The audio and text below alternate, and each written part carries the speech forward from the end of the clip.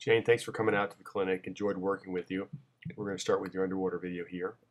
And first thing I want to point out is when your arms are going in the water, you're pushing down sort of your shoulders, elbow, and arm. Everything's kind of pushing down together. See right there and there. So when your hand enters the water, you don't want the hand to go in and go immediately down. You want the hand to enter the water and extend the hand forward from the shoulder. So your hand goes in and then you push the hand forward from the shoulder. So instead of putting the hand in and dropping the shoulder and arm down as you're doing, you want to put the hand in the water and extend forward. So you want to extend out in front.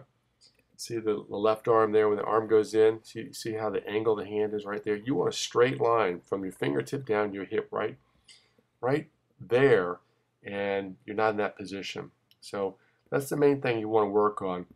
You can do this with the one arm freestyle and putting one arm out in front, lock it nice and straight out from the shoulder, and pull with the other arm and try to stretch forward with that arm.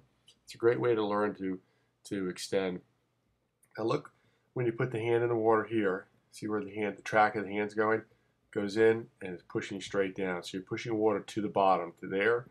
And right there you finally get the hand turned and to pull back. Remember, you want to pull your arm back all the way from the front of the pull, and instead of pushing it down to the bottom. You're going to have to work on getting your catch. It'd be easier if you have shoulders that aren't rolled down, as we talked about, dropping the shoulder. You want to keep the shoulder up. That way you can bring your fingertips down and push the elbow over the hand or roll the hand. Imagine you're rolling your hand over a barrel so the fingertips are going down and the elbow is coming over top of them before you start your pull. Real important to do that. And then you'll be able to get a wider pull and get those arms bent. See how you're pulling straight arm through underneath? You want to get the elbows outside your shoulders when you're pulling and the hands in just slightly. And you're locked, your elbows are underneath your shoulders. So you want to work on your catch and your extension. On the above water here, I look for head position, high elbows, and hand entry, and just a general comfort in the water. You have nice high elbows there. Your hand entries are good. The left arm is going out in front of your face a little bit, so you want to make sure that the hands are entering straight out from the shoulders. You see the right arm is good. Left arm sort of sweeping around right in front of you, right there. Real important to keep that straight out in front.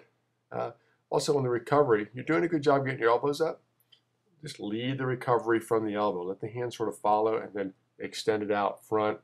And then drive it in a little bit. Drive that hand in and forward with each pull. Best of luck to you.